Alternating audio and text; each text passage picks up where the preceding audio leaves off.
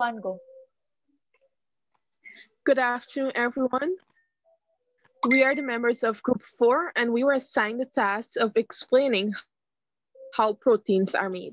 Our group members include Ricky Samwaru, Tanya Badu, Emily Jadunat, Divina Prasad, and Daniel Summer. Before explaining, we would like to define the main terms used. I will now hand you over to Tanya. What are proteins?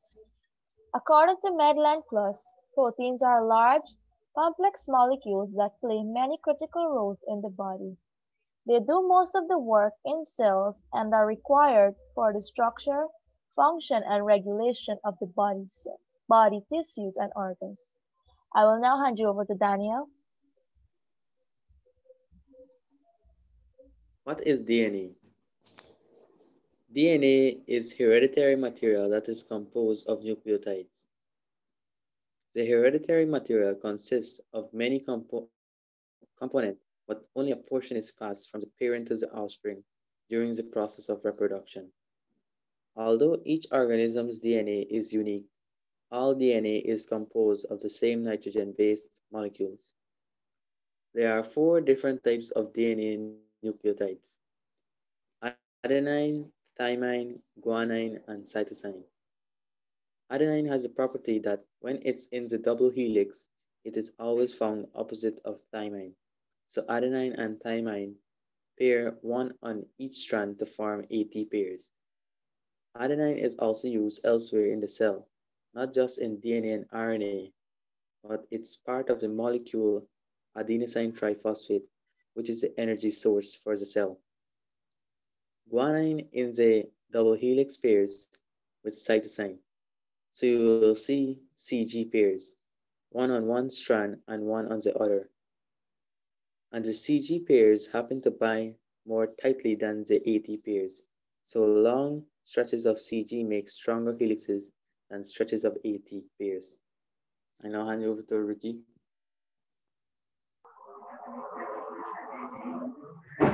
Messenger RNA.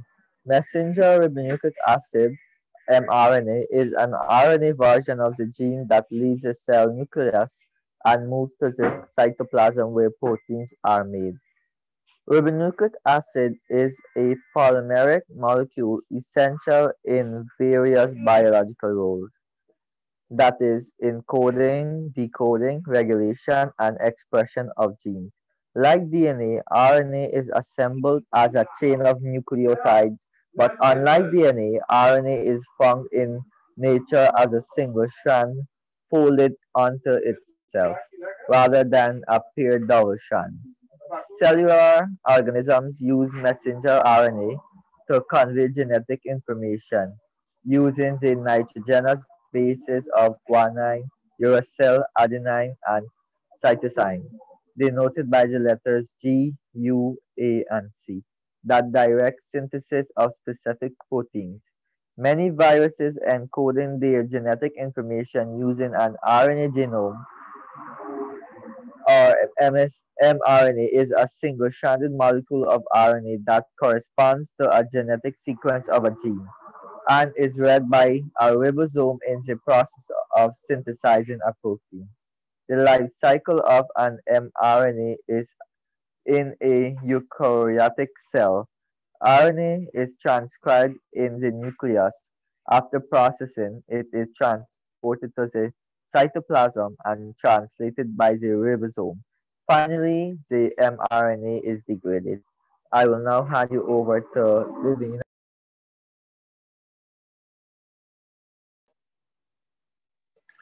How are proteins made? Proteins are made through the processes of transcription and translation. Transcription occurs when information in a strand of DNA is copied into a new molecule of messenger RNA. During translation, a cell reads the information in a messenger RNA and uses it to build a protein. I will now hand you over to Divine.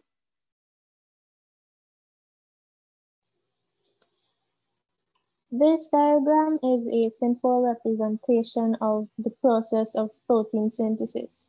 Now, as you can see, at first, the DNA strand replicates itself, meaning it makes a copy of itself.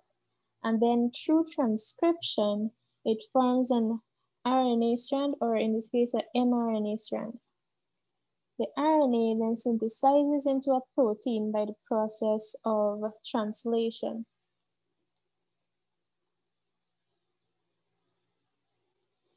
Now, in this diagram, you can see a bit more of what actually happens. Now, after DNA replication, the mRNA strand is formed as shown in the diagram. Hence, transcription takes place. And note that this all happens in the cell nucleus. Now, after the strand is made, it leaves the nucleus and enters the cytoplasm. And this is where the mRNA attaches to a ribosome and forms the protein, as shown in the diagram.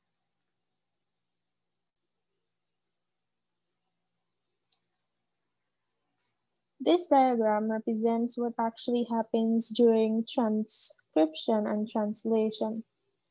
Now, for transcription, at the top, it starts off with a single DNA strand, which, as I said before, replicates itself and forms mRNA.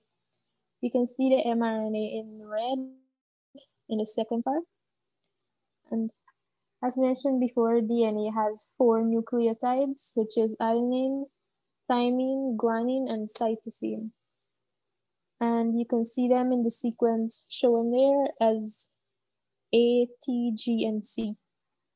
Now, as you should know, A always binds with T, C always binds with G, G to C, and T to A. Now, in the second part, you see the mRNA strand there in red.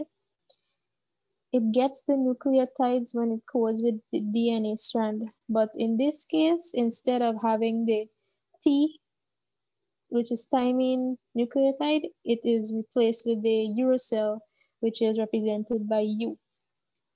So you can see that the T binds with the A binds with the U, which replaces the T.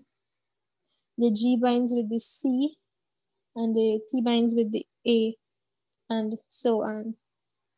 Now, this is how the mRNA transcript is formed. That is the third part. And after the mRNA comes out of the nucleus, it has to produce amino acid chains.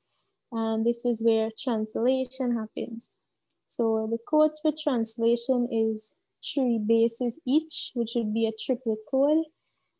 And if you look to your bottom right, you could see the triplet codes there. And these bases form amino acids, which is methionine, isoleucine, and serine.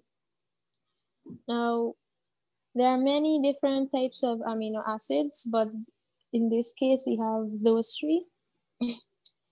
So the triplet codes are called the codons. So the codons for methionine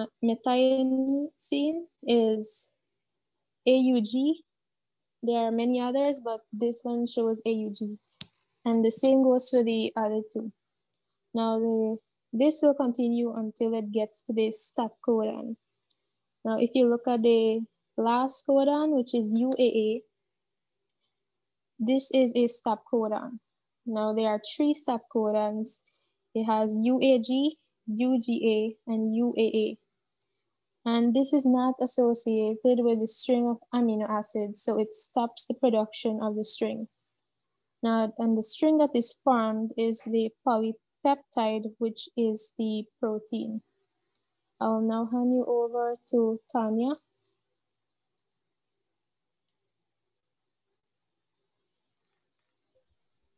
In conclusion, proteins are made by a 2-step process, namely transcription and translation.